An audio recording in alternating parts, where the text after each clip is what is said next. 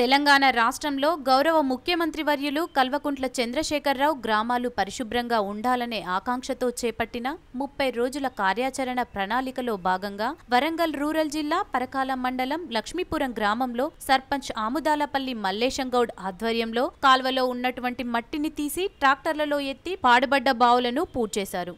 మల్లేశంగౌడ్ మాట్లాడుతూ ఇళ్ల చుట్టూ చెత్తాచెదారం ఉండటం వల్ల దోమలు ఈగలు వ్యాపించి వ్యాధులతో ప్రజలు అనారోగ్యం పాలవుతున్నారని, తమ చుట్టూ ఉన్నటువంటి పరిసర ప్రాంతాలను పరిశుభ్రంగా ఉంచుకోవాలని ప్రజలకు పిలుపునిచ్చారు. ఈ కార్యక్రమంలో సురేష్ బండారి, నరేష్, రాకేష్, పారిశుద్ధ్య committee convener Srinivas Goud, స్వచ్ఛగ్రహి coordinator Raviteja Goud, Bandari Ramaswamy గ్రామస్తులు పాల్గొన్నారు.